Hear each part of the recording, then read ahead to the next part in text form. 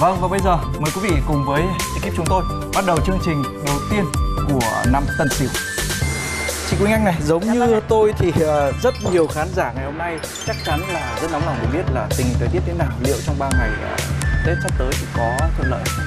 Dạ vâng, có lẽ là không gì tuyệt vời hơn khi mà thời tiết cả 3 miền đất nước trong ngày đầu tiên của năm mới Tân Sửu đều tạnh giáo và có nắng ạ. Đối với khu vực Bắc Bộ thì sẽ là nắng ấm, đối với Nam Bộ nắng nhiều thế nhưng lại không quá nóng ạ. Vâng, cảm ơn chị Quỳnh Anh.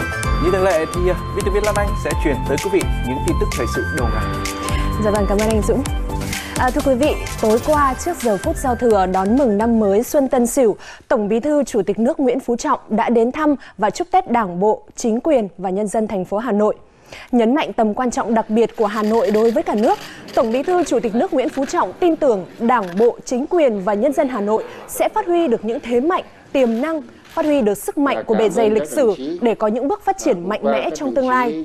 Trước giờ phút thiêng liêng chuẩn bị giây phút đón chào năm mới, Tổng Bí thư Chủ tịch nước đã đến dâng hương trước tượng đài vua Lý Thái Tổ, thành kính cầu quốc thái dân an, nhà nhà ấm no, người người hạnh phúc. Gặp gỡ những người dân thủ đô Hà Nội tại khu vực Hồ Hoàn Kiếm, Tổng Bí thư Chủ tịch nước Nguyễn Phú Trọng chia sẻ với nhân dân niềm vui, niềm hạnh phúc đón chào một năm mới, hướng tới tương lai với niềm tin và kỳ vọng mới và nhiều thành công mới. Và cũng trong không khí đón năm mới, Phó Thủ tướng Vũ Đức Đam đã đến chúc Tết các bà con đang được cách ly phòng dịch Covid-19 tại Trung tâm Đào tạo nghề Thành An, Binh đoàn 11 Bộ Quốc phòng. Phó Thủ tướng đã cảm ơn những cán bộ, chiến sĩ, công nhân viên và những người dân đang thực hiện cách ly trong dịp Tết. Vì nhờ có sự đóng góp của những công dân như vậy nên chúng ta mới có thể kiểm soát tốt được dịch bệnh trên toàn đất nước. Tính đến nay, Trung tâm Đào tạo nghề Thành An của Binh đoàn 11 đã phục vụ cách ly được trên 3.000 người, đa số là các công dân Việt Nam từ nước ngoài về. Đêm giao thừa năm nay thì nhiều địa phương hạn chế các hoạt động vui chơi, tụ tập đông người để phòng chống dịch. Nhiều người dân cũng đã chuẩn bị lễ đón giao thừa một cách đặc biệt hơn so với các năm trước. Tại Hà Nội thì thành phố chỉ tổ chức một điểm bắn pháo hoa đón năm mới, hạn chế tụ tập đông người. Dòng người du xuân không còn đông đúc như những đêm giao thừa trước nữa. Nhiều người thì cảm nhận một đêm Hà Nội chậm rãi, tĩnh mịch hơn và một giao thừa ấm áp bên gia đình. Đêm giao thừa ở thành phố Hồ Chí Minh thì không có pháo hoa. Hội Hoa Xuân quận 1, các tuyến đường trung tâm thành phố hay đường Hoa Xuân Phú Mỹ Hưng quận 7 mọi năm đông nghịt người đến chơi Tết thì năm nay người dân chấp hành nghiêm yêu cầu của thành phố về đón một cái Tết trong nhà và không tụ tập đông người. Nơi địa đầu Tổ quốc, cán bộ chiến sĩ và đồng bào các dân tộc tỉnh Hà Giang đã chào đón năm mới trong tiết trời thuận lợi. Tại quảng trường 26 tháng 3 và các khu vui chơi công cộng thì hoạt động tập trung đông người đã được hạn chế đến mức tối đa. Cầu Rồng mỗi năm vẫn là địa điểm của người dân thành phố biển Đà Nẵng tới du xuân, chờ xem pháo hoa trên sông Hàn. Năm nay, giao thừa ở đây có phần trầm lắng hơn. Những người dạo chơi đêm giao thừa hầu hết là các bạn trẻ, nhưng tất cả đều mang khẩu trang.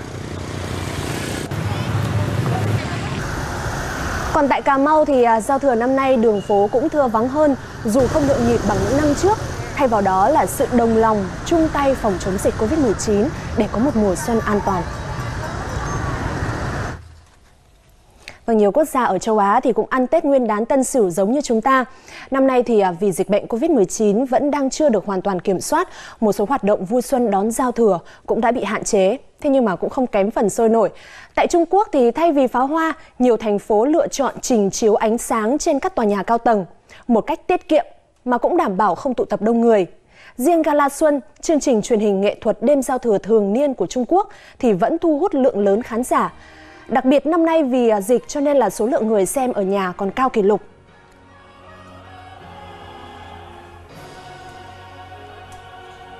Còn Singapore thì vẫn tổ chức Festival sông Hông Bao thường niên. Đây là một dạng đường hoa carnival dọc bờ sông cho người dân thưởng lãm. Festival này có rất nhiều đèn lồng, tượng trâu vàng và tượng thần tài khổng lồ cho người tham quan chụp ảnh. Singapore thì hiện vẫn đang ghi nhận thêm những ca mắc Covid-19 mới trong cộng đồng, nên người dân vẫn phải tuân thủ đầy đủ các quy định phòng dịch. Bên cạnh các hoạt động vui xuân đón Tết thì trong những ngày đầu tiên của năm mới này, bà con nông dân miền Tây vẫn không quên việc đồng áng, bởi theo dự báo đây là thời điểm xâm nhập mặn lấn sâu vào nội đồng. Vâng, thăm đồng thường xuyên, ngay cả trong dịp Tết thì sẽ giúp cho bà con chủ động hơn trong né mặn và lấy nước vào ruộng. Ghi nhận tại huyện Trần Đề, tỉnh Sóc Trăng, nơi mà lúa thường xuyên bị ảnh hưởng bởi xâm nhập mặn trong vụ đông xuân. Cúng cơm trên bàn thờ tổ tiên xong, như một thói quen, ông Lâm Văn Xón lại ra thăm đồng. Vụ này, ông canh tác 2 hectare lúa thơm ST24. Từ trước Tết, ông đã bơm nước đầy đủ vào ruộng để phòng khi nước mặn xuất hiện đột ngột gây thiệt hại nặng như năm 2016. Hiện toàn bộ diện tích lúa đã có hợp đồng bao tiêu. Mùng 1 đó là đi thắp nhang ông bà, rồi là mình đi ra đồng. Đã đầu tư mình chăm sóc vô 3 tháng lúa rồi mà nếu mình bỏ qua mà lỡ dịch hại đồ nó tấn công cái là mình thua. Dù đông xuân năm nay, bà con xuống giống theo khuyến cáo của ngành nông nghiệp nên cơ bản chủ động được nước tưới. Tuy được dự báo là không gay gắt như năm 2020, nhưng xâm nhập mặn năm nay lại phức tạp hơn và xuất hiện đúng vào dịp Tết. Trà lúa này so với năm rồi thì thấy năng suất nó cũng thấy khả quan. Vậy là hiện tại thì cái giá lúa thì nó cũng đang được giá cao. Quản lý này đồng áng, đang chuẩn bị thu hoạch, quản lý nước nôi rồi sâu, gầy rồi bệnh hoạn cho cây lúa. Thành ra là phải tập trung. Nông dân ra đồng ngày Tết không chỉ là vì công việc mà còn có cả những hy vọng một năm làm ăn thuận lợi. Dù đông xuân, dù lúa chính của năm đang mang lại cho bà con nông dân nhiều phấn khởi khi năng suất dự kiến đạt khá cao. Người nông dân Sóc Trăng đang vui xuân đón Tết và đặt nhiều hy vọng vào một vụ mùa thắng lợi. Thời tiết khắp cả nước trong những ngày đầu năm mới Tân Sửu nhìn chung là ít mưa và có nắng. Ở miền Bắc dự báo hôm nay và 2 ngày mùng 2 mùng 3 Tết nữa sẽ có sương mù nhẹ vào sáng sớm, còn trưa và chiều thì nắng ấm. Nhiệt độ cao nhất từ 21 đến 26 độ. Cảm giác rét thì chỉ diễn ra về đêm và sáng sớm. Nhiệt độ thấp nhất từ 12 đến 18 độ. Ở phía Bắc miền Trung, Thanh Hóa đến Thừa Thiên Huế thì 3 ngày đầu xuân cũng có sương mù sáng sớm, nắng ấm về trưa chiều, nhiệt độ cao nhất vào khoảng 23 đến 27 độ. Phía Nam miền Trung và Tây Nguyên thì nắng cả ngày mà không nóng, nhiệt độ không nơi nào quá 30 độ. Nam Bộ nắng nhiều nhưng cũng chưa đến mức nắng nóng và nhiệt độ cao nhất sẽ trong khoảng từ 30 đến 33 độ. Vâng, cảm ơn biên tập viên Lan Anh với phần tin tức thời sự tổng hợp vừa rồi. Ngay sau đây sẽ là các tin tức thời tiết nông nghiệp với biên tập viên Quỳnh Anh. Chào chị Quỳnh Anh. Theo dự báo thì những ngày đầu năm mới thời tiết cả nước đều tạnh ráo không mưa. Nhìn xa hơn thì không biết xu hướng thời tiết năm nay sẽ như thế nào, có thuận lợi cho bà con canh tác nông nghiệp không chị?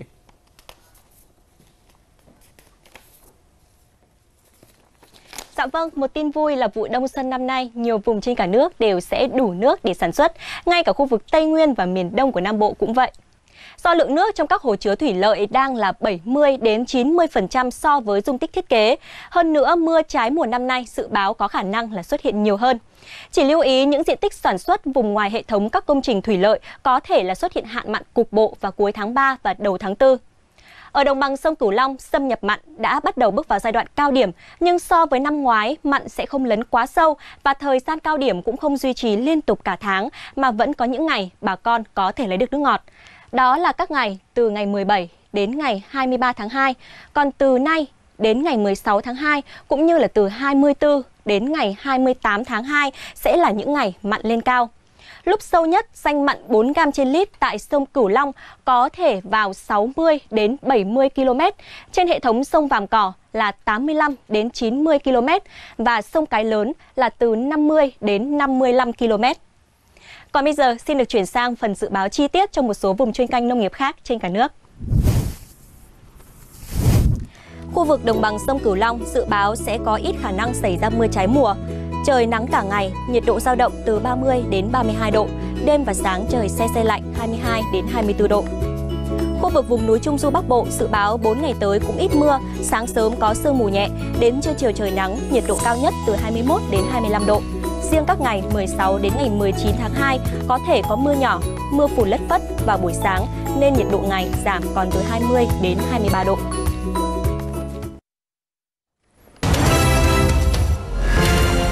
Trong phần tiếp theo của chương trình, con trâu là đầu cơ nghiệp, vai trò to lớn của con trâu trong kinh tế hộ gia đình và trong đời sống của người dân Việt Nam. Gắn với các giá trị vật chất nhưng trong đời sống văn hóa thì trâu cũng mang nhiều giá trị tinh thần to lớn là nguồn cảm hứng của nhiều nghệ sĩ.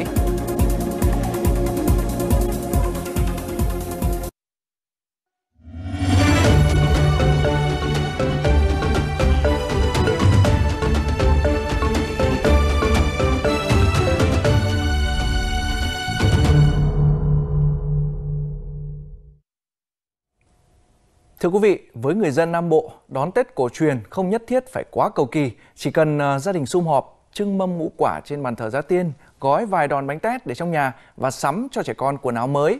Bao nhiêu đó thôi, ngày Tết cũng đã trở nên ấm cúng đầy đủ. Tuy nhiên, với nhiều hoàn cảnh khó khăn thì những điều tưởng chừng đơn giản này cũng trở thành xa xôi. Và để mang mùa xuân yêu thương đến với họ, dịp Tết này, thầy và trò trường phổ thông Việt Mỹ Cần Thơ đã có những hoạt động hết sức ý nghĩa. Phóng viên Lan Anh sẽ giúp quý vị tìm hiểu. Dân, xin chào ngày mới quý khán giả. Thưa quý vị, đã 7 năm qua thì gói bánh tét đã trở thành hoạt động truyền thống của tập thể thầy và trò trường phổ thông Việt Mỹ. Và năm nay đến hẹn lại lên, mọi người lại tiếp tục tụ họp về đây để gói 600 đồng bánh tét. Và như quý khán giả thấy, ở đây mọi nguyên liệu đã chuẩn bị sẵn sàng. Có cả 100 kg nếp, 30 kg thịt heo và ngoài ra còn có đậu, dừa, chuối nữa. Các loại dây phơi, lá gói thì cũng đã được thầy cô chuẩn bị cả tuần nay. Quý khán giả biết rồi đó, ngày Tết thì ai cũng bận rộn những chuyện riêng của mình, nhưng mà mỗi người đều nhín ra một chút thời gian để về đây gói bánh. Ở đây là toàn là những thợ bánh không chuyên, phải không cô Trang? Đúng rồi, đây tất cả là phụ huynh, thầy cô, giáo viên ở trường. Mỗi cô một việc, như em này chưa giỏi việc bếp nút là phải lau lá. Còn các cô khéo một chút là có nhiệm vụ gói bánh, đặc biệt là Tám nấu ăn rất là ngon. Tám phải nêm nếm gia vị. Là trọng trách của Tám là không ai thay thế được, đúng không ạ? Quý khán giả biết không, 600 đòn bánh sẽ được chia ra nấu từ 7 đến 8 nồi, sau đó thì sẽ đem trao tặng cho hàng trăm bệnh nhân ung bướu đang điều trị tại thành phố Cần Thơ. Ai cũng tin rằng đây là một cách làm thiết thực nhất để bà con nghèo thấy mình không đơn độc, và bài học sẻ chia yêu thương dành cho các thế hệ học trò sẽ được tiếp tục giữ lửa từ năm này qua năm khác.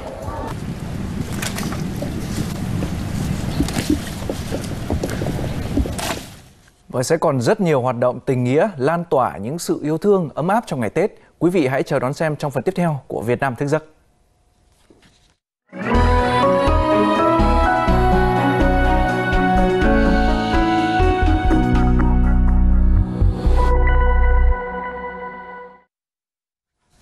Bây giờ là chào buổi sáng bông lúa với những câu chuyện về con trâu mở đầu cho năm mới Tân Sửu.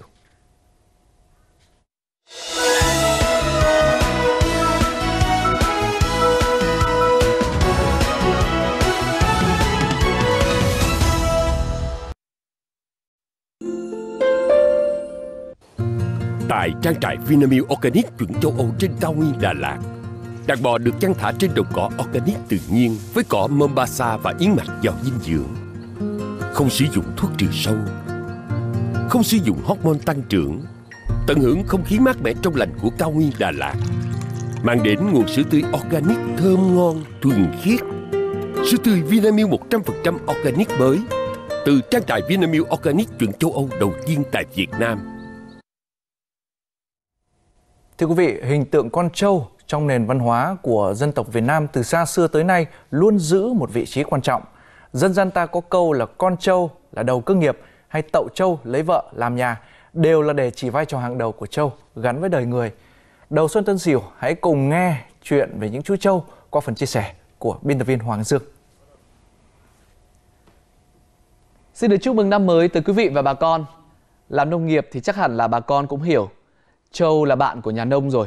Chẳng vậy mà con trâu đã trở thành một biểu tượng của nền văn minh lúa nước, với hình tượng con trâu đi trước, cái cày đi sau, là người bạn cần cù, vất vả, một nắng hai sương cùng bà con nông dân làm nên cơ nghiệp. Người và trâu còn có sự gắn bó gần gũi, có mối quan hệ thân thiết như những người bạn thủy chung và gắn bó. Lần đầu tiên, chú nghé này được đón Tết Tân Sửu và chú được mặc áo là tấm chăn vẫn còn hơi người. Chú có vẻ vui như trẻ con Tết được may áo mới. Cả gia đình cùng chăm cho đàn trâu 7 con đủ ăn, đủ ấm. Trâu khỏe thì người ăn Tết mới ngon. Chăn về đắp cho trâu cho nó ấm, cho nó khỏe. Trâu như nhà mình ấy, con như người thì trẻ con đấy, phải bố mẹ chăm lo cho. Bây giờ trâu cũng phải người chăm.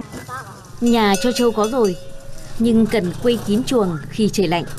Chị Then nhờ cán bộ thú y và trưởng thôn đến hướng dẫn, rồi giúp chị làm luôn, để gia đình trâu không bị rét khi đợt gió lạnh sắp về. Người Tây tình cảm với con trâu, không phải là thả rông, không phải là thả vào rừng như trước đây, mà đa số bây giờ là trồng cỏ, trồng lấy cỏ về phục vụ tại chuồng.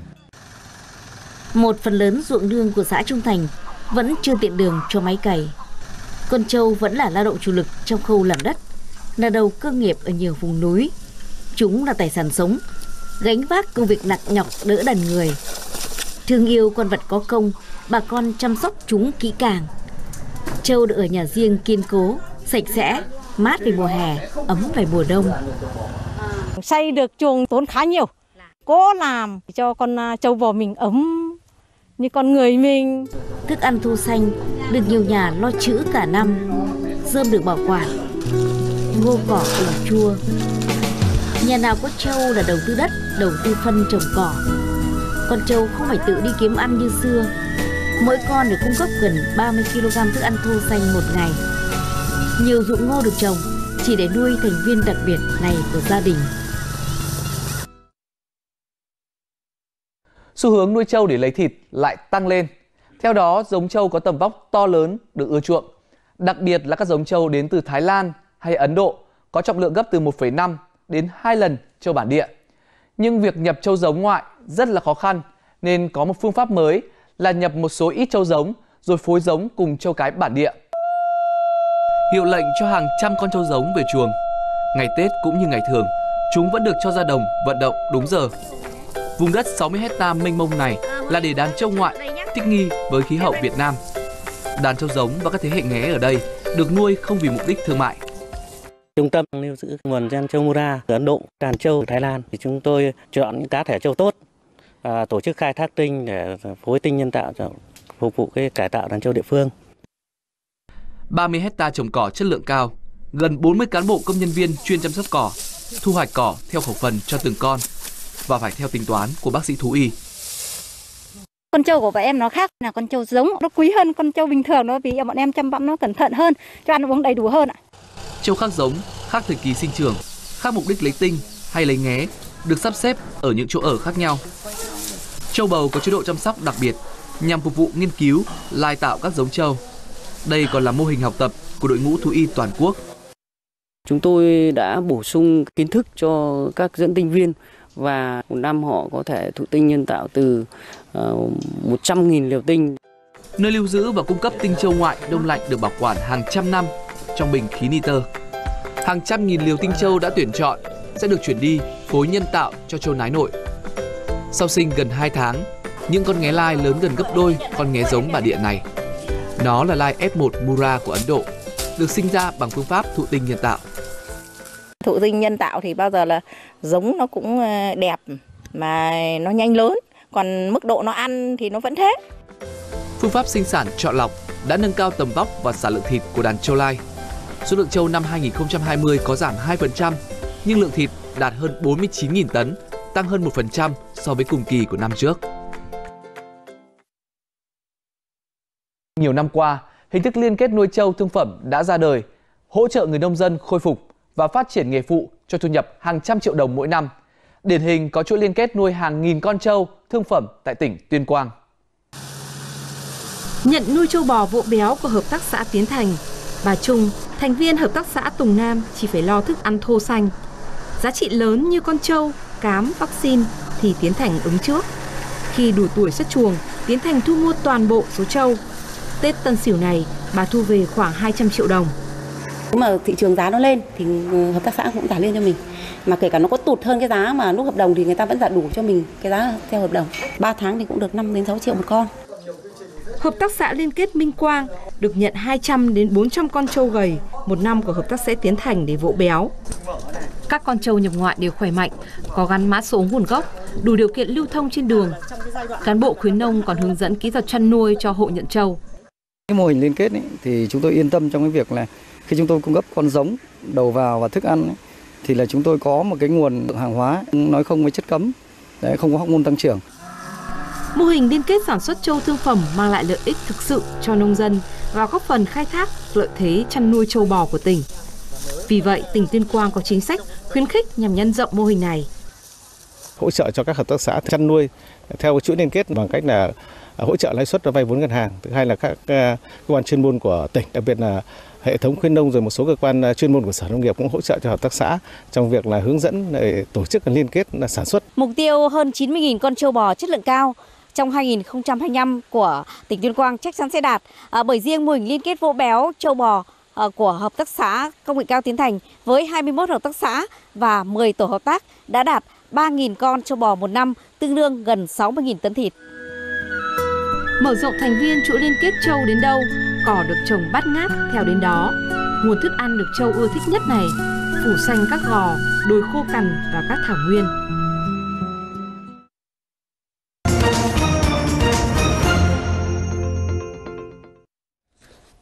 Vâng, câu chuyện của hợp tác xã tại Tuyên Quang cho thấy là nông dân đang thay đổi cách chăn nuôi theo hướng sản xuất hàng hóa, thúc đẩy phát triển đàn gia súc trên địa bàn, mang lại hiệu quả kinh tế cao, từ đó góp phần giảm nghèo bền vững. Hình ảnh con trâu gắn liền với mọi mặt đời sống của người Việt từ vật chất tới tinh thần. Trâu cũng là một nguồn cảm hứng nghệ thuật của các nghệ sĩ, nghệ nhân. Cụ thể là những tác phẩm Chào Xuân Tân Sửu có gì đặc sắc cả anh Hoàng Dương? Tôi tin là quý vị và bà con sẽ cảm thấy rất thích thú và ngạc nhiên khi ngắm nhìn những tác phẩm nghệ thuật lấy cảm hứng từ con trâu. Những ngày Tết này, chúng ta có thể đến với làng cổ Đường Lâm ở Sơn Tây, Hà Nội để hòa mình vào một không gian nghệ thuật sơn mài với chủ đề 1010 con trâu, sẽ đem đến những cái trải nghiệm rất độc đáo và đậm đà bản sắc Việt. Thời gian phủ kín rêu phong, làng cổ mộc mạc nâu trầm đá ong, đến với Đường Lâm không chỉ đến với những di tích cổ kính, mà nay còn có cơ hội chiêm ngưỡng một không gian nghệ thuật độc đáo mang tên 1010 con trâu bằng sơn mài. Sinh ra và lớn lên tại chính thị xã Sơn Tây và là một nghệ nhân sơn mài với hơn 20 năm làm nghề, Nguyễn Tấn Phát đã quyết định tạo ra không gian 1010 con trâu tại ngôi làng cổ đầu tiên được công nhận tại Việt Nam. Trước đây tôi đã làm rất nhiều các con vật đáng yêu, rất là dân gian thôi. Nhưng mà năm nay cái con số 1010 bức tượng để gắn liền với kỷ niệm 1010 năm Thăng Long Hà Nội, sắp tới là đón năm Tân Sửu, thì đó là một cái sự tri ân với Hà Nội mà cũng là một cái sự kết hợp giữa văn hóa làng cổ với nghệ thuật thủ công. 1010 con trâu với muôn vẻ hình dáng khác nhau. Ngoài những chú trâu vóc dáng truyền thống với đôi sừng to, khỏe, góc cạnh, Nguyễn Tấn Phát cũng tạo ra những dáng trâu với chủ đề mới lạ, như trâu cổng làng, trâu mái nhà, trâu hoa văn cổ trống đồng. Trong mắt anh, con trâu không chỉ là bạn nhà nông, mà đó là một biểu tượng văn hóa ẩn chứa bên trong nhiều ý nghĩa. Thông qua cái series trâu lần này, tôi có một cái thông điệp gửi đến mọi người. Thứ nhất là 1010 con, nó tương đương với 1015 Thăng Long Hà Nội. Thì đó là một cái điều mà kích thích lên cái lòng tự tôn, tự hào của chúng ta. Và sau đó là muốn nâng cao cái vẻ đẹp của con trâu vào cái năm Tân Sửu lên. Mong muốn cho đất nước Việt Nam chúng ta sang năm có một cái sự dồi dào, sinh lực, chúng ta có một cái sức lao động khỏe như trâu vậy.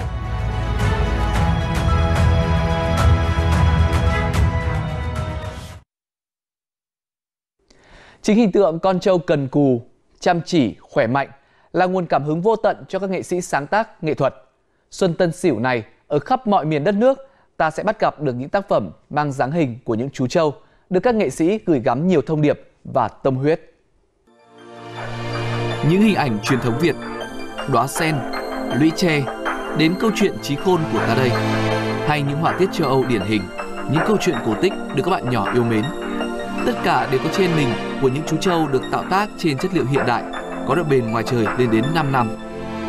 Những ý tưởng bay bổng sáng tạo này được họa sĩ Bùi Chí Công thai nghén với mong muốn mang đến cho Hà Nội những điểm nhấn nghệ thuật ấn tượng trong năm Tân Sửu. Tranh vẽ, kể cả những tranh vẽ kiểu graffiti ở trên tường, nhưng hiện nay Hà Nội cũng khá là phổ biến, không có gì mới cả. Nhưng hai cái cũ đó kết hợp với nhau có thể tạo ra một cái nhãn quan hoàn toàn mới cho những cái cũ, và đó là sự khởi nguồn của mọi sự sáng tạo. Từ quả dừa khô qua đôi bàn tay khéo léo và sự sáng tạo, một nghệ nhân ở Quảng Nam đã tạo nên những tiểu cảnh bonsai dừa hình con trâu. Mỗi tiểu cảnh được tạo hình từ giống cây đặc trưng của các tỉnh miền Trung, chứa đựng những mong ước cho một năm mới nhiều may mắn, hạnh phúc của người dân. Trâu là năm Tân Sửu, thì mình sẽ làm cho nó có cái hình con trâu để cho bà con họ mua về họ chơi, nó có điều tài lộc và điều may mắn của gia đình. Cầu kỳ và sang trọng, những bức tượng trâu dát vàng 24K và trâu vàng sơn mài truyền thống trong bộ sưu tập Linh vật Tân Sửu của họa sĩ Vũ Dũng và Vũ Minh Châu đang thu hút sự quan tâm của người sành nghệ thuật.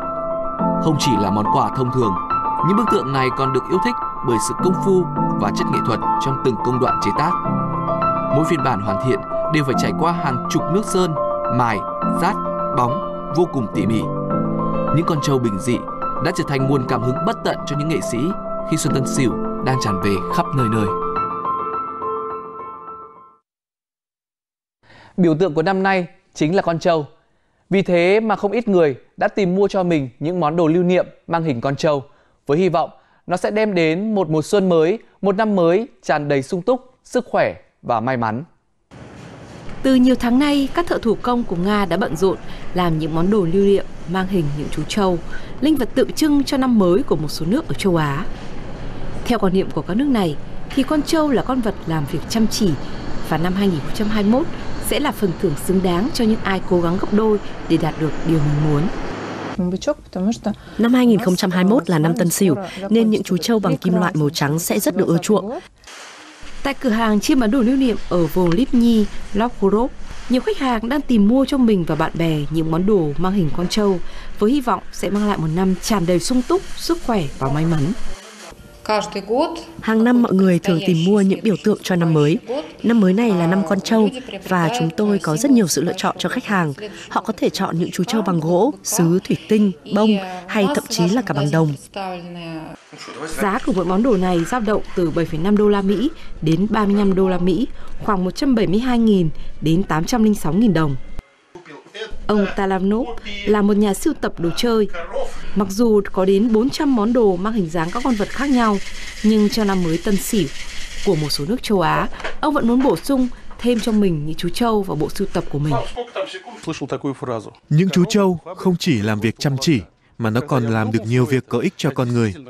Chính vì vậy mà tôi muốn sở hữu cho mình những món đồ lưu niệm mang hình những chú trâu này. Còn tại các trang trại nuôi trâu, các chủ trang trại cũng đã sẵn sàng tổ chức các hoạt động để đón du khách đến thăm những chú trâu. Hiền lành, chăm chỉ, chất phác là những gì chúng ta cảm nhận được từ loài trâu, một loài vật thân quen với tuổi thơ của nhiều người. Đồng thời chúng cũng rất là mạnh mẽ, vững chãi và dũng mãnh.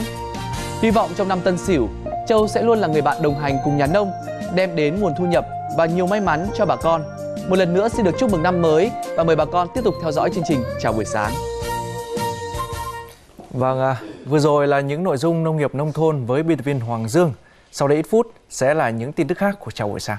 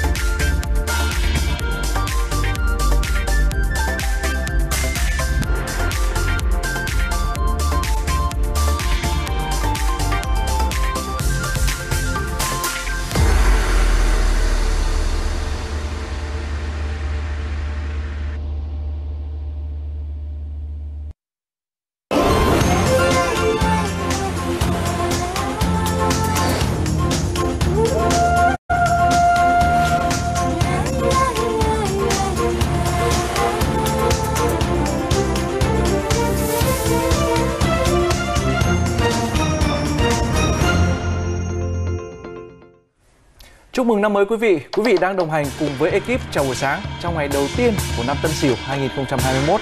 Thưa quý vị, trên tay tôi đang là một hộp mứt Tết tròn xoay. Tôi nghĩ là một đồ vật rất quen thuộc với tất cả nhiều gia đình từ những ngày Tết từ rất xa xưa rồi, đúng không ạ? Dạ vâng, đúng là như vậy ạ. Ngày nay thì dẫu cách thức rồi thì hình thức bày bánh kẹo rồi thì mứt Tết đã thay đổi rất phong phú, thế nhưng mà tôi nghĩ rằng là ý nghĩa gắn liền với sự sung túc no đủ của nó thì vẫn còn nguyên giá trị, cũng giống như là rất nhiều những giá trị đặc trưng khác của ngày Tết xưa vẫn được giữ trọn cho đến ngày nay. Dạ vâng, Ký ức Tết xưa cũng chính là một trong những nội dung mà chúng tôi muốn gửi tới quý vị khán giả trong ngày đầu tiên của năm mới này. Mong rằng những con người phải xa quê dịp năm mới có thể một lần nữa cảm nhận được sự ấm áp, thân thuộc của những ngày Tết sum vầy. Vâng, chúng ta sẽ cùng đến với ký ức Tết xưa trong phần sau của chương trình. Còn bây giờ thì tôi và biên tập viên Lan Anh sẽ chuyển tới quý vị những tin tức thời sự. Dạ vâng, thưa quý vị, vào thời khắc thiêng liêng đêm giao thừa đón mừng năm mới Xuân Tân Sửu 2021, Tổng Bí thư Chủ tịch nước Nguyễn Phú Trọng đã gửi tới toàn thể đồng bào, đồng chí và chiến sĩ cả nước cũng như cộng đồng người Việt Nam ở nước ngoài lời chúc Tết mừng xuân mới, khí thế mới, thắng lợi mới, nhà nhà vui tươi, người người hạnh phúc.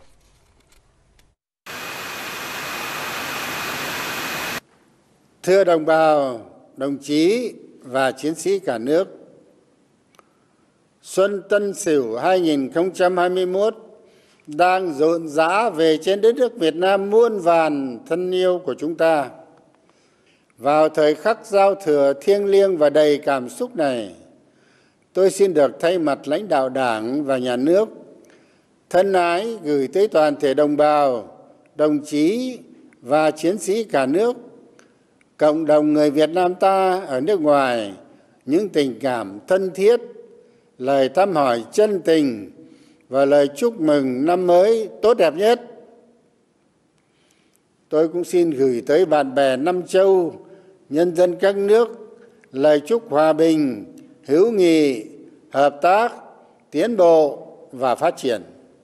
Năm Canh Tý 2020 vừa đi qua với biết bao nhiêu các sự kiện trọng đại đáng nhớ, đặc biệt là Đại hội đại biểu toàn quốc lần thứ 13 của Đảng vừa kết thúc thành công tốt đẹp, rực rỡ. Trong năm qua, toàn Đảng, toàn dân, toàn quân ta đã phát huy tinh thần yêu nước nồng nàn, ý chí quyết tâm, bản lĩnh, đoàn kết, sáng tạo, nỗ lực phấn đấu đạt được nhiều thành tựu rất quan trọng, khá toàn diện, tạo nhiều dấu ấn nổi bật. Kinh tế tiếp tục phát triển, chính trị xã hội ổn định, an ninh quốc phòng được bảo đảm, hoạt động đối ngoại và hợp tác quốc tế được đẩy mạnh, đi vào chiều sâu, giữ vững môi trường hòa bình, ổn định để phát triển đất nước, củng cố nâng cao niềm tin của nhân dân đối với Đảng, Nhà nước và chế độ xã hội chủ nghĩa.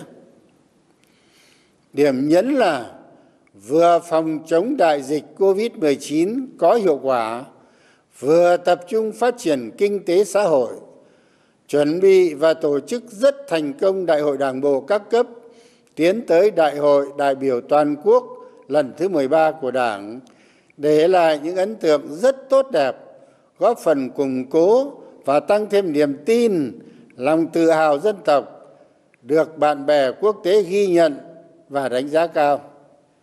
Thay mặt lãnh đạo Đảng và Nhà nước, tôi nhiệt liệt hoan nghênh, chúc mừng và biểu dương, trân trọng cảm ơn đồng bào, đồng chí và chiến sĩ cả nước về những đóng góp to lớn vào những thắng lợi và thành công trong năm qua. Bước sang năm mới Tân Sửu 2021, năm đầu tiên triển khai thực hiện nghị quyết Đại hội 13 của Đảng và kế hoạch phát triển kinh tế xã hội 5 năm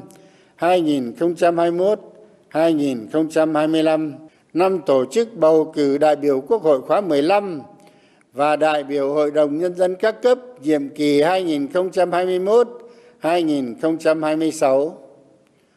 Với ý chí và quyết tâm vươn lên phát triển đất nước ngày càng giàu mạnh, phồn vinh, hạnh phúc, toàn Đảng, toàn dân, toàn quân ta cần tiếp tục nêu cao tinh thần yêu nước, đoàn kết, phát huy ý chí, quyết tâm và những thành quả của năm Canh Tý 2020, vượt qua mọi khó khăn, thách thức, đẩy mạnh toàn diện và đồng bộ hơn nữa công cuộc đổi mới, xây dựng và bảo vệ vững chắc Tổ quốc, giữ vững môi trường hòa bình, ổn định, thực hiện thắng lợi các mục tiêu, nhiệm vụ đã đề ra, giành nhiều thắng lợi mới, to lớn hơn nữa, vẻ vang hơn nữa trong sự nghiệp xây dựng, và bảo vệ Tổ quốc Việt Nam xã hội chủ nghĩa muôn vàn thân yêu của chúng ta.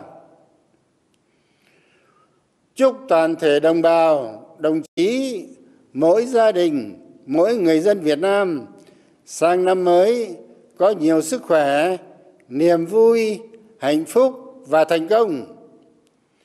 Mừng xuân mới, khí thế mới, thắng lợi mới, nhà nhà vui tươi, người người hạnh phúc.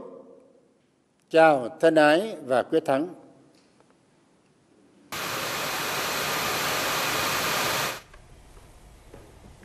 Tối qua, trước giờ phút giao thừa đón mừng năm mới Xuân Tân Sửu, Tổng Bí thư Chủ tịch nước Nguyễn Phú Trọng cũng đã đến thăm và chúc Tết Đảng bộ, chính quyền và nhân dân thành phố Hà Nội. Bày tỏ niềm vinh dự của Đảng bộ, chính quyền và nhân dân thành phố Hà Nội được đón Tổng Bí thư Chủ tịch nước Nguyễn Phú Trọng, Bí thư Thành ủy Vương Đình Huệ đã báo cáo những thành tích của Hà Nội trong năm 2020. Trong đó nổi bật là tổ chức thành công Đại hội Đảng bộ thành phố nhiệm kỳ 2020-2025. Kinh tế xã hội tiếp tục có những bước phát triển toàn diện, tăng trưởng gần 4%, gấp 1,5 lần cả nước. Thu ngân sách đạt 286.000 tỷ, tăng hơn 6% so với cùng kỳ năm trước. Tuy là một năm khó khăn vì ảnh hưởng của dịch Covid-19, nhưng Hà Nội cũng đã tạo thêm 180.000 việc làm mới. Bí thư Thành ủy Hà Nội Vương Đình Huệ cho biết, ngay trong năm đầu thực hiện nghị quyết Đại hội Đảng bộ lần thứ 13 và nghị quyết Đại hội Đảng bộ thành phố nhiệm kỳ này, Hà Nội phấn đấu đạt mức tăng 7,5% trong năm 2021. Tổng Bí thư Chủ tịch nước Nguyễn Phú Trọng chúc mừng những thành tựu của Đảng bộ, chính quyền và nhân dân thành phố Hà Nội đạt được trong năm 2020 cũng như trong 5 năm nhiệm kỳ vừa qua. Nhấn mạnh tầm quan trọng đặc biệt của Hà Nội đối với cả nước, bởi thủ đô là nơi hội tụ của khí phách cha ông, hồn thiêng dân tộc, nơi lắng hồn núi sông ngàn năm, tụ khí tinh hoa, địa linh nhân kiệt.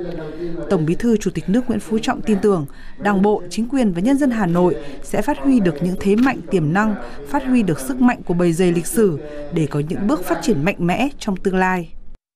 Trước hết là tôi rất vui mừng và được nghe cái báo cáo rất vắn tắt của đồng chí Bí thư. Thời gian gần đây, nhất là từ sau đại hội, mới ngắn thôi, nhưng Hà Nội đã có nhiều chuyển biến rõ rệt. Xin nhiệt liệt hoan nghênh, chúc mừng và cảm ơn các đồng chí. Và cũng qua các đồng chí cho tôi được gửi lời thăm, lời chúc Tết, lời chúc tốt đẹp đến tất cả cán bộ, đảng viên, nhân dân, thủ đô anh hùng yêu quý của chúng ta. Tôi không lại nôm na có mấy vần thôi. Năm qua thắng lợi vẻ vang, năm nay Hà Nội lại càng thắng to. Hào hoa, thanh lịch, ấm no. Trước đây nặng về hào hoa, thanh lịch thì nhưng phải có ăn no trước đấy chứ. Năm nay thêm chữ ấm no. Hào hoa, thanh lịch, ấm no. Xứng danh Hà Nội thủ đô anh hùng.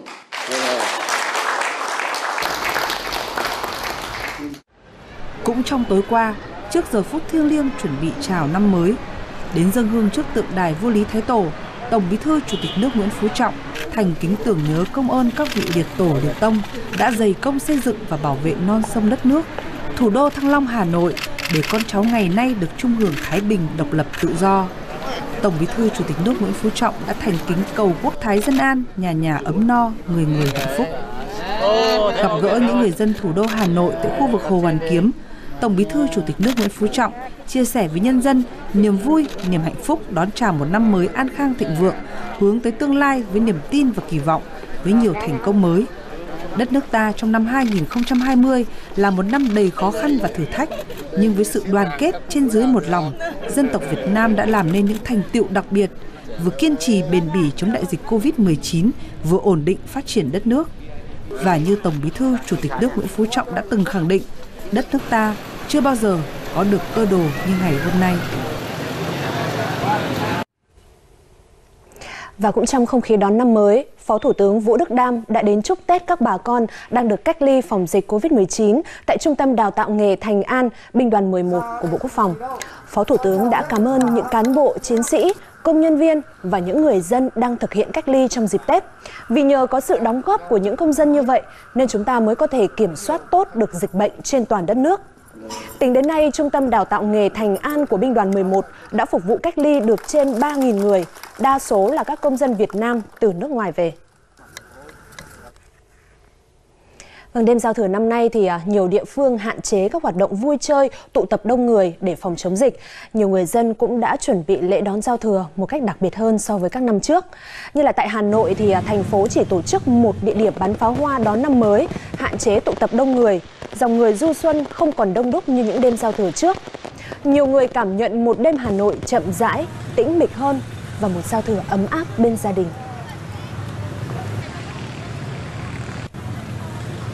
Đêm giao thừa ở thành phố Hồ Chí Minh thì không có pháo hoa. Hội Hoa Xuân quận 1, các tuyến đường trung tâm thành phố hay đường Hoa Xuân Phú Mỹ Hưng quận 7 mọi năm đông nghịt người đến chơi Tết thì năm nay người dân chấp hành nghiêm yêu cầu của thành phố về đón cái Tết trong nhà và không tụ tập đông người. Nơi địa đầu Tổ quốc, cán bộ chiến sĩ và đồng bào các dân tộc tỉnh Hà Giang đã đón chào năm mới trong tiết trời thuận lợi. Tại quảng trường 26 tháng 3 và các khu vui chơi công cộng thì hoạt động tập trung đông người đã được hạn chế đến mức tối đa. Cầu Rồng mọi năm vẫn là địa điểm của người dân thành phố biển Đà Nẵng tới du xuân, chờ xem pháo hoa trên sông Hàn. Năm nay giao thừa ở đây có phần trầm lắng hơn. Những người dạo chơi đêm giao thừa hầu hết là các bạn trẻ, tất cả đều có mang khẩu trang. Còn tại Cà Mau thì giao thừa năm nay đường phố cũng thưa vắng hơn. Dù không nhộn nhịp bằng những năm trước, thế nhưng thay vào đó là sự đồng lòng, chung tay phòng chống dịch bệnh Covid-19 để có một mùa xuân an toàn.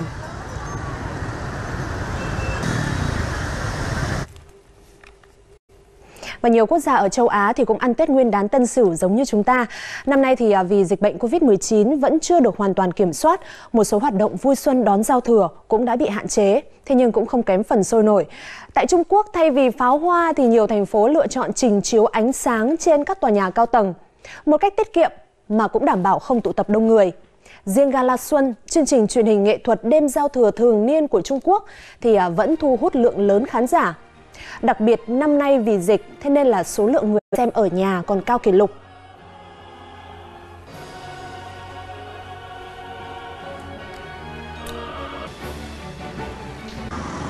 Còn Singapore thì vẫn tổ chức Festival Sông Hong Bao thường niên. Đây là một dạng đường hoa carnival dọc bờ sông cho người dân thưởng lãm. Festival này sẽ có rất nhiều đèn lồng, tượng trâu vàng và tượng thần tài khổng lồ cho người dân tham quan chụp ảnh. Singapore thì hiện vẫn đang ghi nhận thêm những ca mắc Covid-19 mới trong cộng đồng, thế nên người dân vẫn phải tuân thủ đầy đủ các quy định phòng dịch. Thưa quý vị, thịt mỡ, dưa hành, câu đối đỏ, cây nêu, tràng pháo, bánh chưng xanh, đây là những đặc trưng không thể thiếu của những ngày Tết xưa. Dẫu có nhiều đổi thay, nhưng ngày nay thì rất nhiều những giá trị truyền thống của ngày Tết vẫn còn giữ nguyên. Dạ vâng, đúng là như vậy. Nhiều gia đình giờ thì không quá mất thời gian vào việc sắm sửa mà chuyển sang chơi Tết, tức là tận dụng quãng thời gian nghỉ Tết để có thể nghỉ ngơi, du lịch cùng gia đình nếu như không có dịch bệnh. Thế nhưng mà dù là ăn Tết hay là chơi Tết thì đây vẫn là dịp đoàn viên. Và tại Hà Nội thì nhiều gia đình vẫn giữ được nét văn hóa này và lưu truyền lại qua bao thế hệ.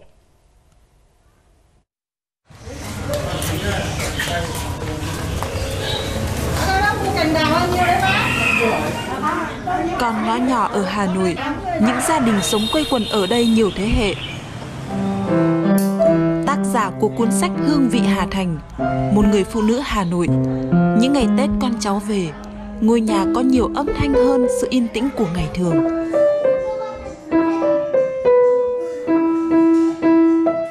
Bà giữ những nét Tết rất Hà Nội trong căn nhà mình.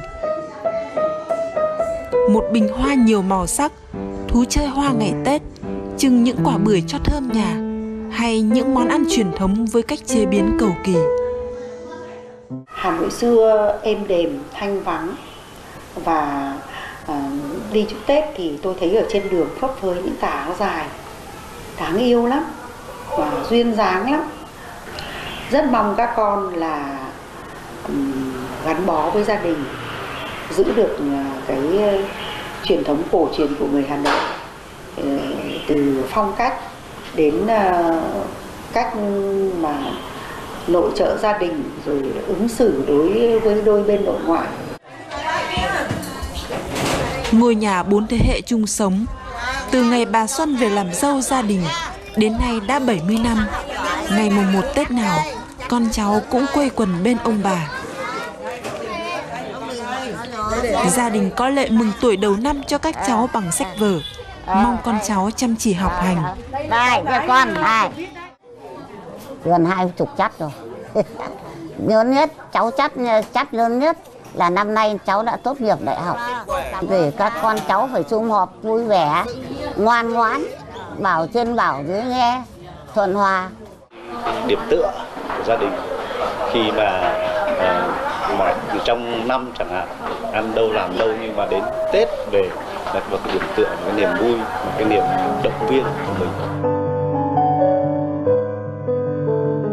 Tết được vẽ bằng màu lá xanh non, màu trắng hạt nếp lẫn hương thơm của đậu xanh, thịt mỡ, dưa hành, là màu xám của khói nhang lẫn hương trầm, là hương áo mới ngày mùng 1, là màu đỏ của bao lì xì. Để rồi hương gây mùi nhớ, màu gợi ký ức mà hoài niệm Tết xưa.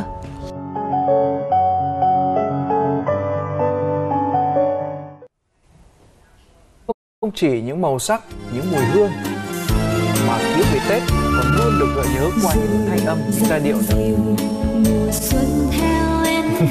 Vâng, quý vị và chị Lan Anh chắc cũng nhận ra giai điệu thân thuộc này đúng không ạ? Chắc chắn, đương nhiên rồi ạ. Đây là ca khúc Mùa Xuân đầu tiên của cố nhạc sĩ Văn Cao, một bài hát mà tôi nghĩ là một trong những bài hát bất hủ nhất về mùa xuân, mùa khởi đầu cho một năm mới, thời điểm lá hoa khoe sắc, vạn vật căng tràn sức sống.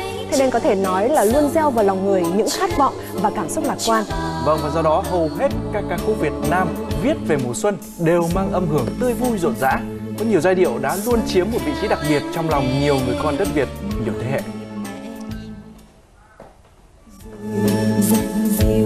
Mùa xuân theo em về, mùa bình thường, mùa vui nay đã về, mùa xuân mơ ước ấy đang đến đầu tiên với khói bay trên sông. Cái không khí lúc đó vui lắm, cả cái Hà Nội như vỡ òa ra, họ đổ ra đường và đi chợ để mua sắm thêm những cái mà ngoài tem phiếu. Cái tinh thần mọi người lên cao, cho nên đó bắt đầu có như chú ý đến cái sự trang trí nhà cửa, trình bày hoa, câu đối, tranh ảnh. Mùa xuân, mùa xuân, mùa xuân tôi xin hát khúc Nam Ai Nam Bằng, nước non non dặn tình. Mà mẹ tôi ngày xưa trong tất cả những cái ngày Tết sáng mùng 1 là bao giờ cũng lấy từ trong cái hòm của mình ra một cái lọ nước hoa, giữ cả năm chỉ có một ngày Tết dùng thôi, là ngày mùng 1 mừng tuổi cho tất cả mọi người trong gia đình bằng một giọt nước hoa ấy.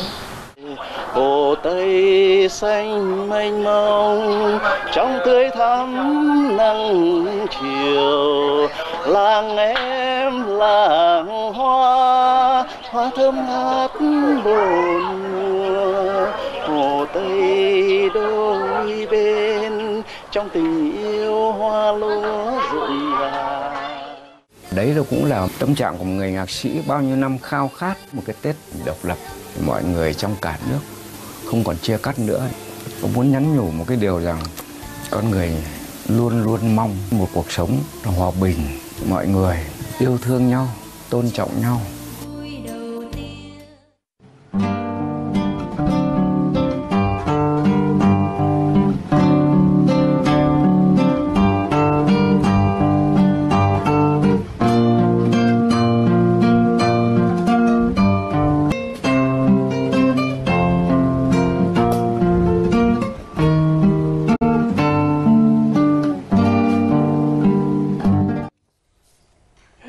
Đúng là những giai điệu rất đi vào lòng người đúng không ạ?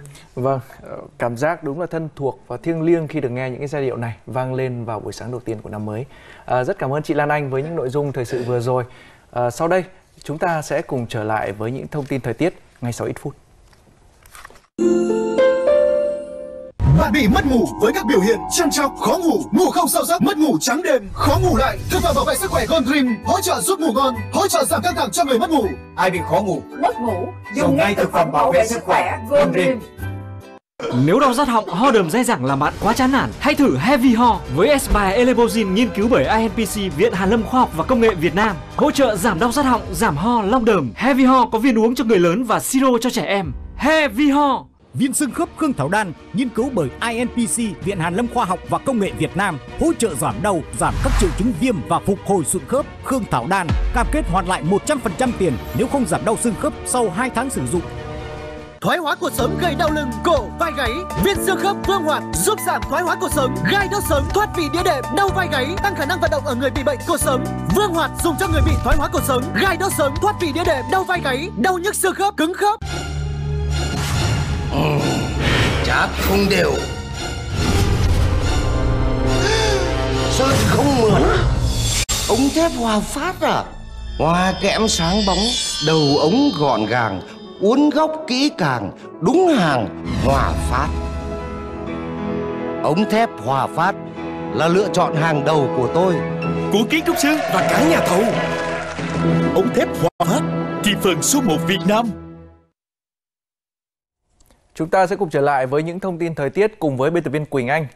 Chị Quỳnh Anh này, miền Bắc ngày đầu năm mới thì trời có rét nhẹ, thời tiết tương đối đẹp. Vậy thì các vùng miền khác thì sao chị? Dạ vâng, ngay sau đây thì xin mời anh Dũng và quý vị khán giả cùng tôi theo dõi hình ảnh của cả 4 thành phố lớn trên nước ta. Có một điểm chung, đó là vào sáng sớm đầu tiên của năm mới Tân Sửu, tất cả các thành phố quý vị có thể thấy là đều tạnh giáo. Đối với Đà Nẵng thì là nơi sáng rõ nhất, những tia nắng ban mai thì cũng đã bắt đầu xuất hiện rồi. Còn đối với thủ đô Hà Nội thì vẫn còn bảng lảng, một chút sương mù, ngoài trời lúc này thì rét nhẹ. Không gian yên bình vốn thường thấy vào ngày mùng 1 Tết. Lớp sương mù ở Hà Nội cũng sẽ nhanh chóng tan đi sau khoảng 9 đến 10 giờ sáng khi mà có nắng xuất hiện. Và nắng xuân ấm áp, dễ chịu cũng sẽ khiến cho nhiệt độ tăng nhanh. Nếu như ngay lúc này nhiệt độ là vào khoảng 18 độ, thì đến chiều nay sẽ tăng nhanh thêm 6 độ nữa, cao nhất là 24 độ. Với mức nhiệt này thì quý vị chỉ cần áo len hoặc chị em phụ nữ cũng có thể diện áo dài rồi. Còn với các thành phố khác của miền Bắc, dự báo là cũng có nắng ấm về trưa chiều nay, với mức nhiệt cao nhất là vào khoảng 23 đến 26 độ. Phía Bắc của miền Trung cũng tương đồng với thời tiết của miền Bắc, sương mù vào sáng sớm, nắng về trưa chiều. Nhiệt độ tại các thành phố Thanh Hóa, Vinh, Đồng Hới và Huế 23, 24 độ. Lui xuống phía Nam miền Trung là Đà Nẵng, Quy Nhơn, Nha Trang hay là Phan Thiết cũng sẽ có một ngày nắng đẹp và không nơi nào vượt quá 29 độ, bầu trời thoáng mát. Nắng cũng sẽ xuất hiện liên tục trong ngày hôm nay ở cả Tây Nguyên và Nam Bộ nhưng không quá nóng nhờ có gió thổi đều. Nhiệt độ của các thành phố như là Kon Tum, Pleiku, Buôn Ma Thuột hay là Gia Nghĩa từ 28 đến 30 độ, Đà Lạt là 23 độ. Xuống tới thành phố Hồ Chí Minh, Vũng Tàu, Cần Thơ hay là Cà Mau dao động trong khoảng 30 đến 32 độ. Không chỉ riêng đất liền mà nhiều vùng biển trên cả nước cũng có thời tiết tốt trong ngày hôm nay.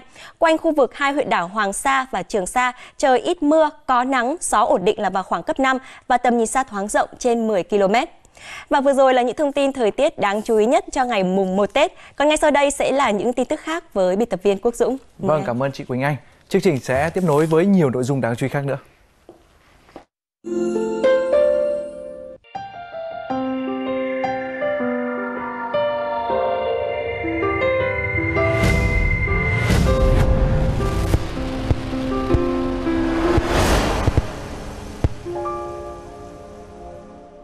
Ai cũng cần trái tim khỏe để yêu thương. Để trái tim khỏe, Khanh uống X Tâm Khang mỗi ngày. Thực phẩm bảo vệ sức khỏe X Tâm Khang hỗ trợ làm giảm triệu chứng khó thở, phủ đau tim, đau thắt ngực, xơ vữa động mạch và suy tim. Thực phẩm này không phải là thuốc, không có tác dụng thay thế thuốc chữa bệnh.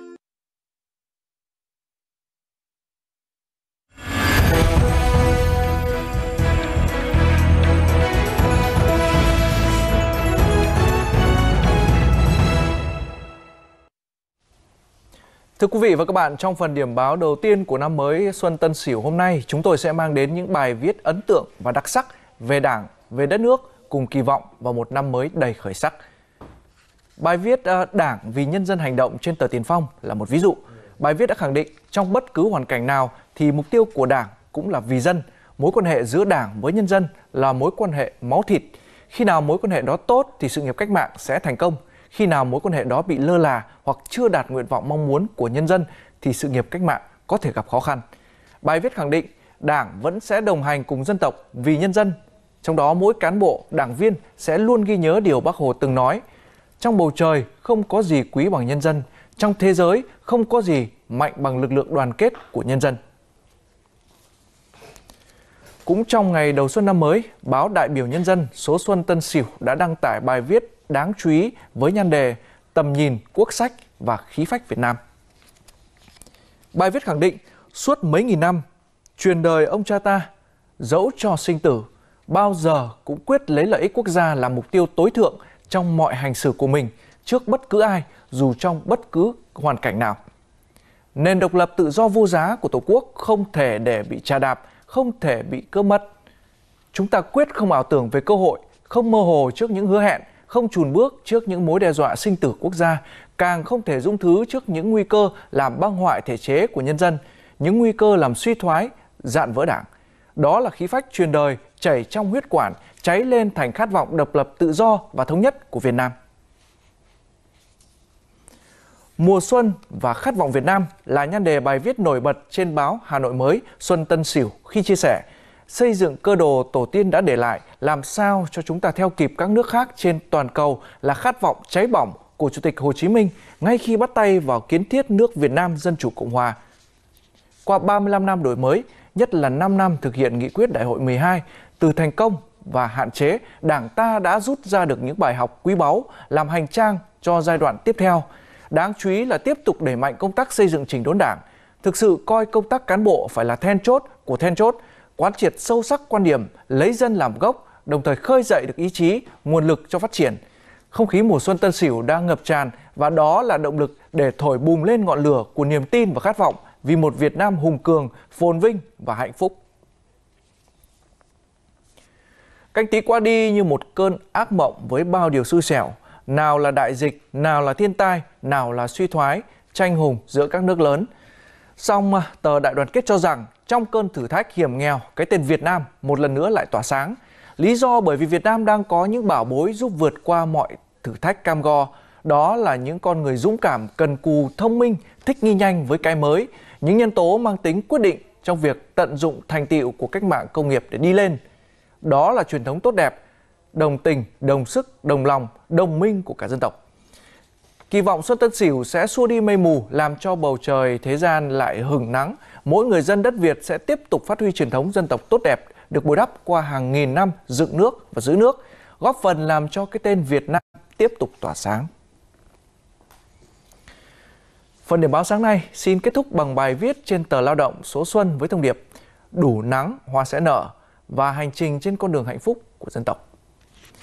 Dịch Covid-19 là cơ hội để mỗi người dân Việt Nam được cảm nhận rõ hơn về khái niệm hạnh phúc.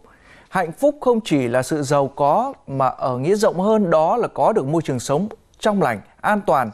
Như câu nói của đại sứ EU cho rằng là ở lại Việt Nam thời dịch là một may mắn xa xỉ.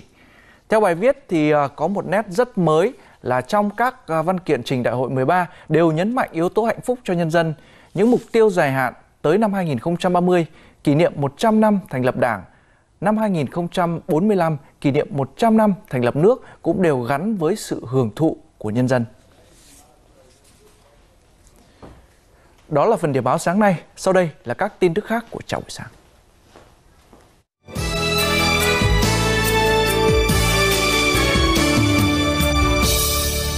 Đàn ơi mùa xuân khắp nơi tươi đẹp quá, khi ly tương đàn rực sáng trong tim chúng ta, và rồi từ đây ánh dương xoay đời mới, tiến theo cờ đảng là thấy tương lai sáng tươi.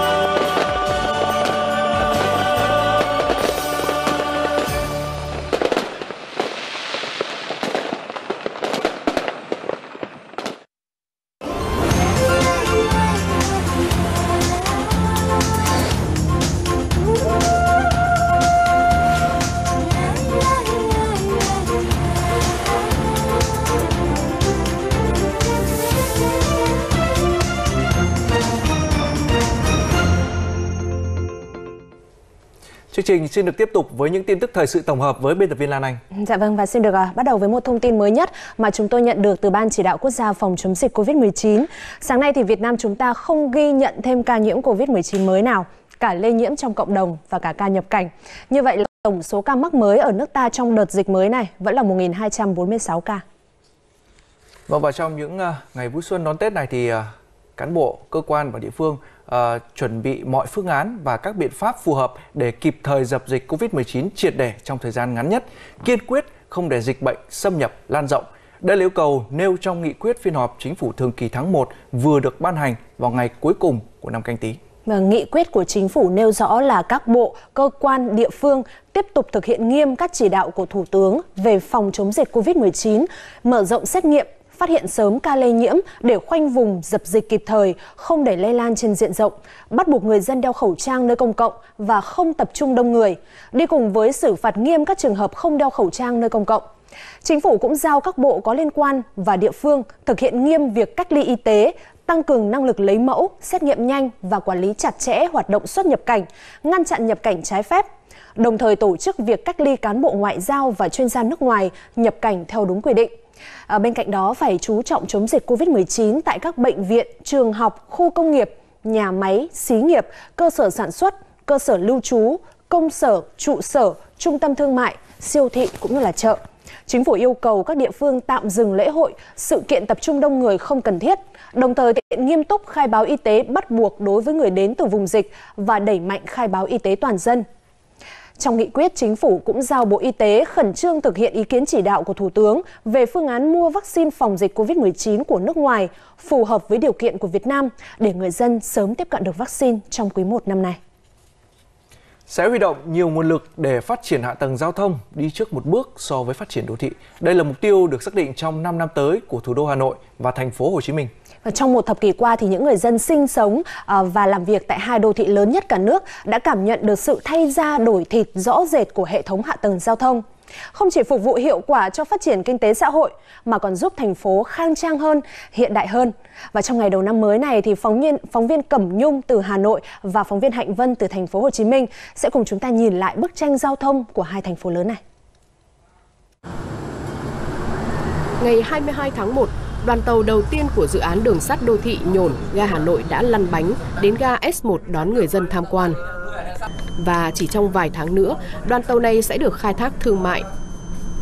Còn dưới lòng đất khoảng 20 mét, robot đào hầm thứ 2 đang được lắp đặt để bắt đầu khoan những đoạn hầm đầu tiên của đường sắt đô thị, bắt đầu đưa vào khai thác từ cuối năm sau. Như vậy là chỉ trong năm nay, người dân thủ đô sẽ được sử dụng một loại hình giao thông công cộng hoàn toàn mới mẻ. Chúng tôi đánh giá là cái tuyến đường sắt đô thị Nhổn ga Hà Nội đang bám sát các cái mốc thời gian, tiến độ mà được cấp thẩm quyền phê duyệt. Đối với tuyến ngầm thì hiện tại chúng ta đang áp dụng cái công nghệ đào hầm là TBM, là công nghệ hiện đại nhất mà bây giờ các nước tiên tiến trên thế giới khi mà phát triển các hệ thống đường sắt đô thị cũng như là giao thông ngầm thì họ đều sử dụng. Đường sắt đô thị không chỉ mang dấu ấn thập kỷ mà còn là giải pháp sống còn cho giao thông công cộng của một đô thị đông dân như Hà Nội. Dù chưa đáp ứng được toàn bộ yêu cầu, nhưng không thể phủ nhận rằng những công trình giao thông của Hà Nội được đầu tư xây dựng trong 10 năm qua đã mang lại hiệu quả rõ rệt, làm thay đổi bộ mặt giao thông thủ đô. Tới nay, Hà Nội đã hoàn thành 7 trong số 9 đường cao tốc kết nối với các tỉnh thành khu vực phía Bắc. Hoàn thành khoảng 55% việc tự đầu tư xây dựng 5 tuyến vành đai nội đô, gồm vành đai 1, vành đai 2, vành đai 2,5, vành đai 3 và vành đai 3,5. Còn vành đai liên vùng là 4 và 5 thì sẽ do nhà nước đảm nhiệm. Sở Giao thông Vận tải Hà Nội cho biết, trong 5 năm tới đây, thành phố sẽ huy động mọi nguồn lực để khép kín các vành đai nội đô.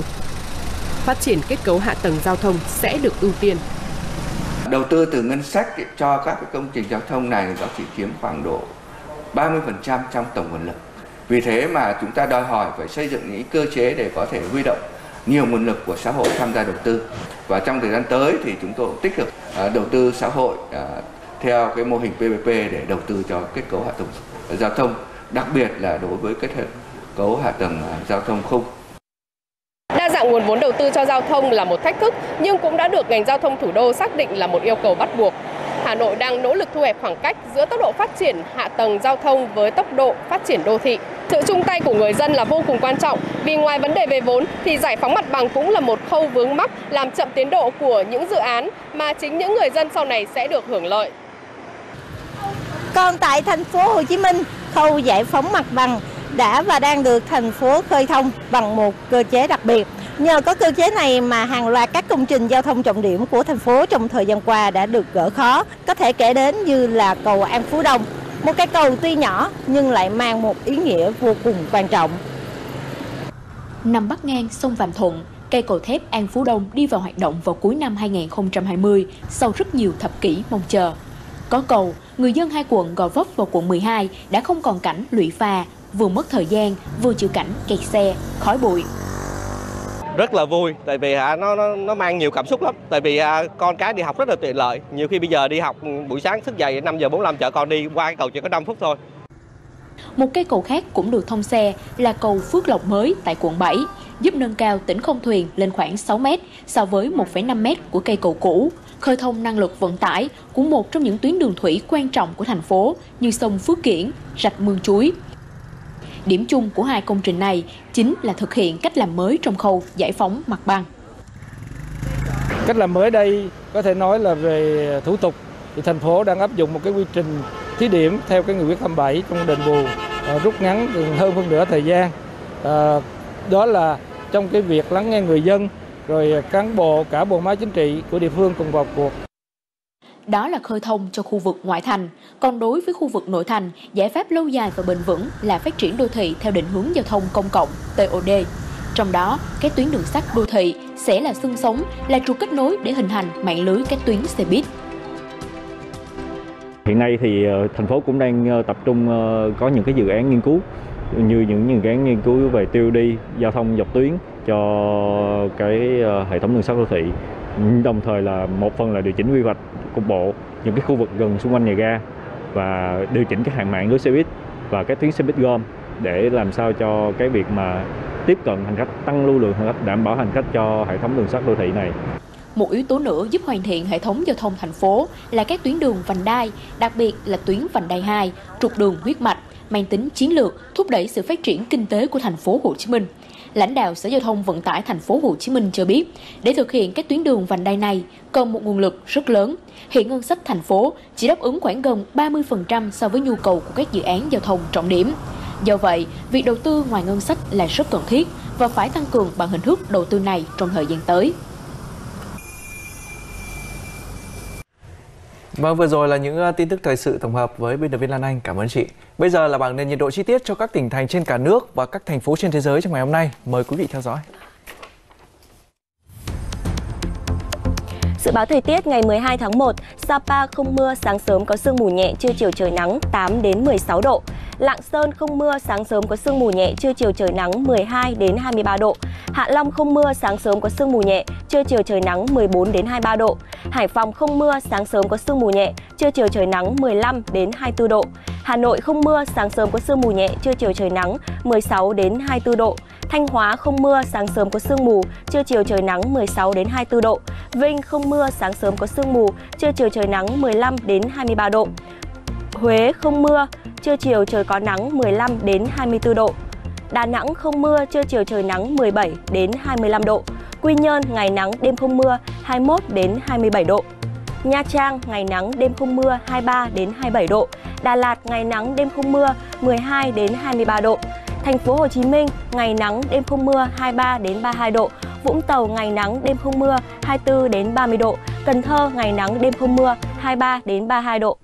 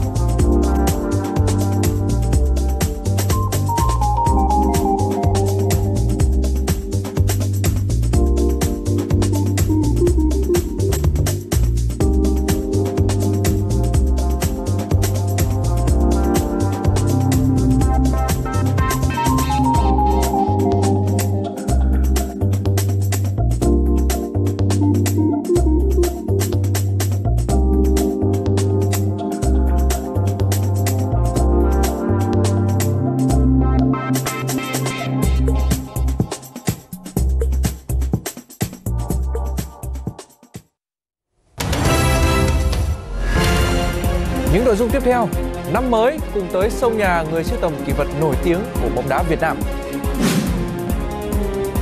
Kinh tế số có tăng trưởng ngoạn mục trong năm 2020 và dự báo năm tới sẽ tiếp tục là xu hướng tác động tới thói quen của toàn dân.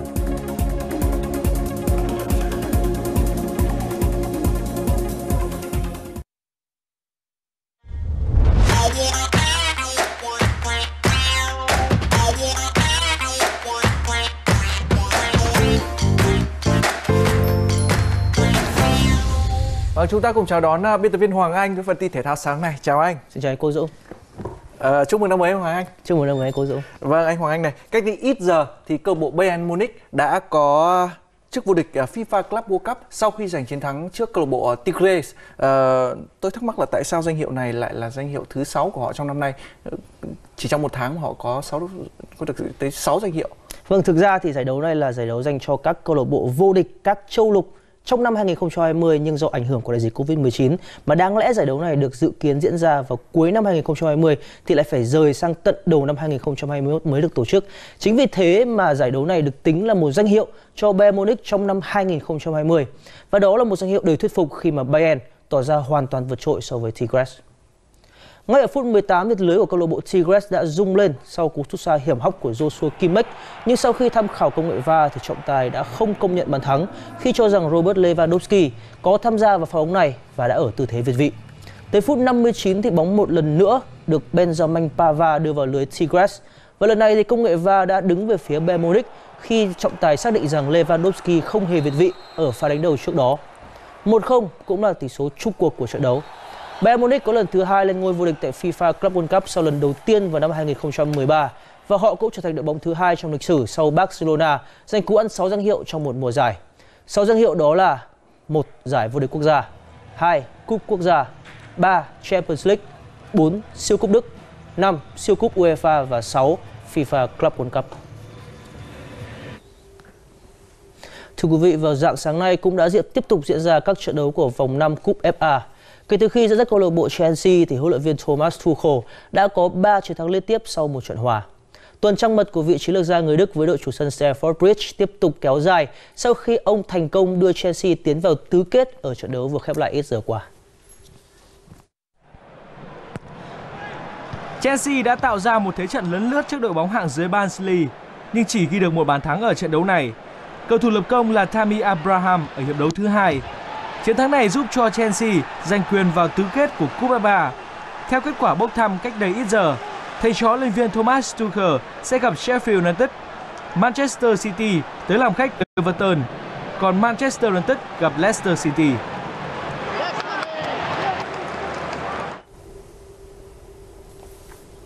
Tiếp tục sẽ là những diễn biến đến từ giải Grand Slam đầu tiên trong năm của quần vợt thế giới Australia mở rộng.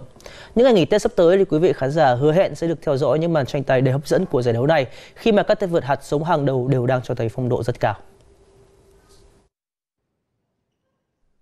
Hạt giống số 2 Rafael Nadal đã có một chiến thắng dễ dàng trước tay vợt không được xếp hạt giống người Mỹ Michael Moore. Nadal giành chiến thắng sau 3 set đấu để giành quyền vào vòng 3. Tại đây, anh sẽ so tài cùng với tay vợt người Vương quốc Anh Cameron Norrie. Hạt giống số 4 Daniil Medvedev cũng kỷ niệm sinh nhật thứ 25 của mình bằng chiến thắng sau 3 set đấu trước đối thủ người Tây Ban Nha Baena. Còn hạt giống số 16 Fabio Fognini có chiến thắng sau 5 set đấu đầy căng thẳng trước đồng hương người Italia Caruso. Fognini đã không giấu được niềm vui khi ăn mừng, nhưng điều này cũng khiến cho đối thủ của anh cảm thấy khó chịu. Vậy là trận đấu đã kết thúc, còn những màn tranh cãi thì chưa. Vâng, đúng là một buổi sáng đầy sôi động của thể thao thế giới. Và bây giờ phải chắc là lúc chúng ta tới sông nhà của một người chuyên sưu tầm các kỷ vật bóng đá, đúng không anh?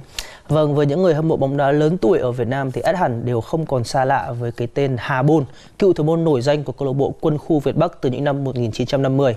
Ông không chỉ được biết đến với tài năng của mình mà còn được dành tặng cho một cái tên đầy tình cảm, người giữ hồn của bóng đá Việt Nam. Bảo tàng Hà Bôn năm nay đã chuyển sang ngôi nhà mới, nhưng chỉ cần một căn góc nhỏ như thế này thôi cũng đã đủ nói hết lên được những một chiều dài lịch sử của bóng đá Việt Nam. Bỏ lại đằng sau một sự nghiệp thủ môn đầy hào quang, 20 năm qua, cựu cầu thủ Hà Bôn đã dày công sưu tầm cho bảo tàng bóng đá có 102 ở Việt Nam. hơn 100 quả bóng, 40 găng tay, hàng trăm chiếc áo đấu, hàng chục những tấm huy chương. Mỗi kỷ vật đều có những câu chuyện riêng. Cái bộ sưu tập của tôi quý giá nhất là lần đầu tiên đội tuyển Việt Nam vô địch AFF Cup và quả bóng công vinh đánh đầu với Thái Lan. Quả bóng trong trận chung kết mang lại chức vô địch cho bóng đá Việt Nam. Đây cũng là một quả bóng rất quý giá. Huấn luyện viên Park Hang-seo đã dẫn đội tuyển Việt Nam mà vô địch AFF Cup 2018, vô địch SEA Games 30. Cả cuộc đời tôi thì đam mê bóng đá và tôi làm được cái này là cái tâm của tôi, không bao giờ tôi bán cả. Thế rồi có những cái quả bóng đầu tiên mà vô địch giá 20.000 đô tôi không bán. Tức là tiền của làm sao mua được những cái đó, và tôi đã lưu giữ thế này suốt đời để sau này để con cái rồi các con các cháu để hưởng thụ lại. 2021 sang đây thì chắc là sang khu bảo tàng nhỏ này thì tôi lại chắc là sẽ có nhiều kỷ vật quý nữa để lưu giữ vào đây. Vâng. Vâng, cảm ơn anh Hoàng Anh với phần tin thể thao sáng ngày hôm nay. Chương trình sẽ tiếp tục với nhiều nội dung đáng chú ý khác nữa ngay sau đây ít phút.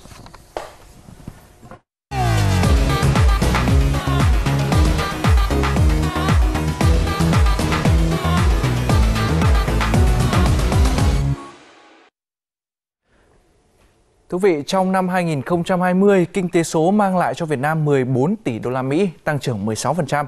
Theo đánh giá của các chuyên gia thì kinh tế số sẽ tiếp tục là xu hướng của nền kinh tế trong năm 2021 và xu hướng này đang tác động mạnh mẽ đến suy nghĩ, cách nhìn, thói quen của mỗi chúng ta.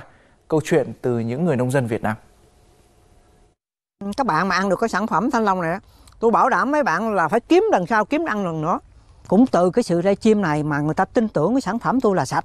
Mới đầu là tôi đi chào người ta là người ta không có mua.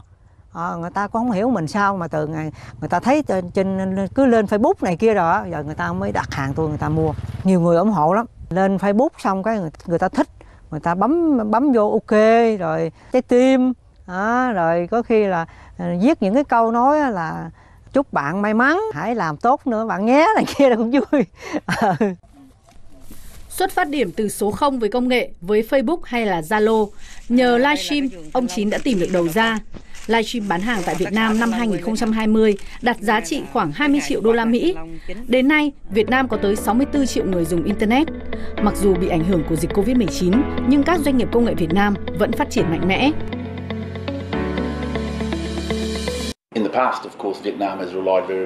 Trong quá khứ thì Việt Nam phần lớn dựa vào những công nghệ thấp hay hoạt động sản xuất cần nhiều lao động hoặc sử dụng rất nhiều tài nguyên.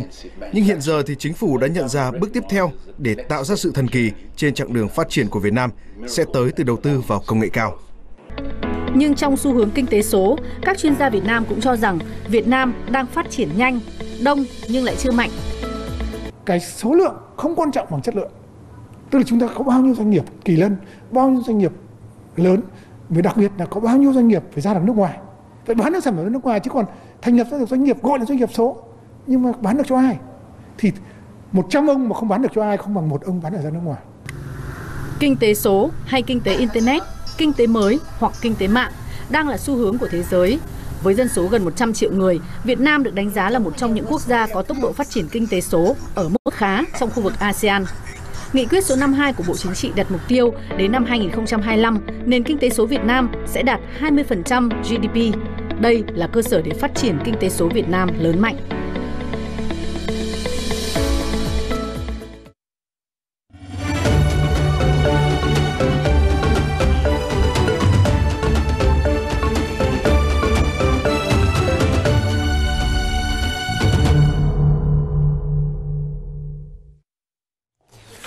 Việt Nam Thức Giấc xin mời quý vị tới với Hội Xuân Tuổi Thơ của Trường Phổ thông Việt Mỹ Cần Thơ.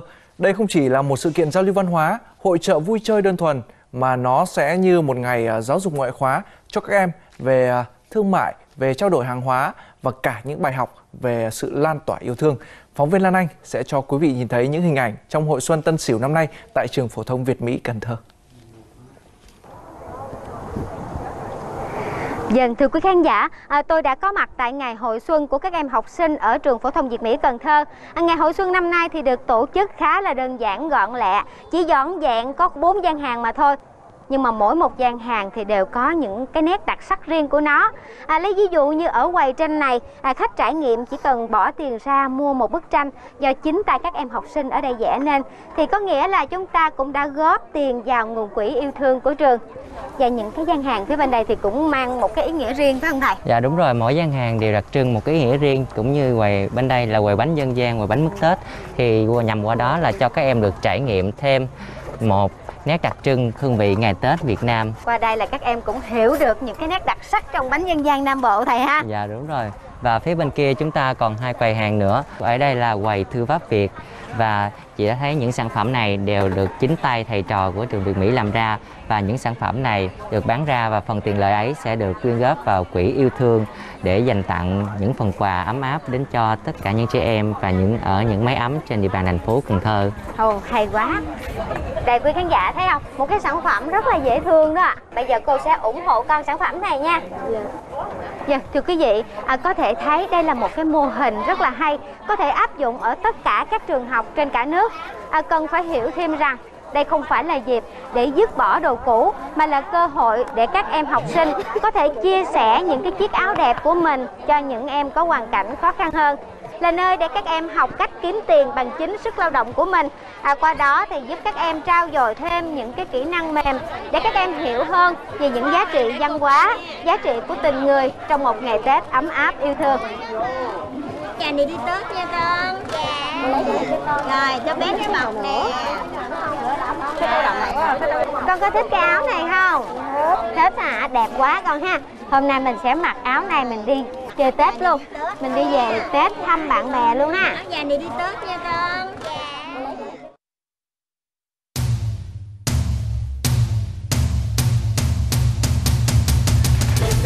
Tết đến rồi, Tết đến rồi, Tết đến rồi, Tết đến trong tim mọi người. Tôi chỉ mong ước đất nước Việt Nam chúng ta tiếp tục phát triển dưới sự lãnh đạo của Đảng, toàn quân toàn dân đoàn kết thực hiện chỉ tiêu về kinh tế xã hội năm 2021 để tiếp tục đưa đất nước ta đi lên. Thế giới này không có dịch bệnh để cho tất cả mọi người được sống trong hạnh phúc, không phải lo âu sợ hãi. Chúc cho tất cả mọi người một năm mới trải qua dịch bệnh thật là an toàn và gặp nhiều may mắn trong cuộc sống. Trong năm mới thì tôi mong là sức khỏe, niềm vui, hạnh phúc đến tất cả mọi người, đặc biệt là các cháu nhỏ ở vùng sâu vùng xa. Mở ruộng bậc thang nhiều hơn, phát triển kinh tế này sau này để về cho con cháu sau này. Sang năm nó được nhiều hơn năm nay đấy.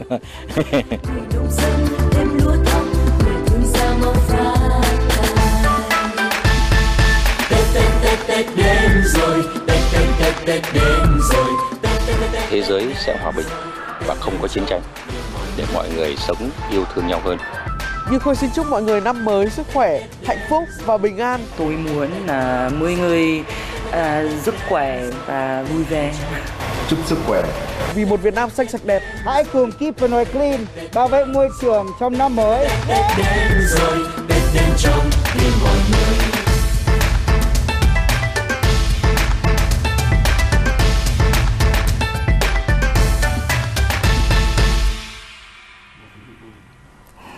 Vâng, và đó cũng chính là những lời chúc mà những người làm chương trình Chào buổi sáng chúng tôi muốn gửi tới quý vị trong ngày đầu tiên của năm Tân Sửu này.